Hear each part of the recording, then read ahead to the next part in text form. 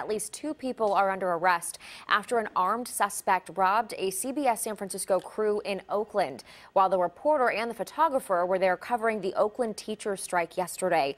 A security guard hired to protect that TV crew was shot. So we just want everyone to know we are okay. We did have a security guard who was watching us today as we are here on a shoot in East Oakland, and he was shot. It looks like he is going to recover. It was not a life-threatening wound, but it was very shocking. Look, I don't want to mince any words. We're still both shaken up. The quick version of what happened: we brought our camera out here to interview a teacher who was involved in the Oakland school strike. John standing next to the camera, and a man got out of the car. He came out of the car with a gun in hand, basically saying, "Give up the camera. I want the camera." I just walked away and said, "Take it. It's yours." So the next thing you know, I hear gunshots. So that they can start tracking the phone. Wow, so scary. So again, 2 people are now under arrest, and we have been told that more arrests could be coming.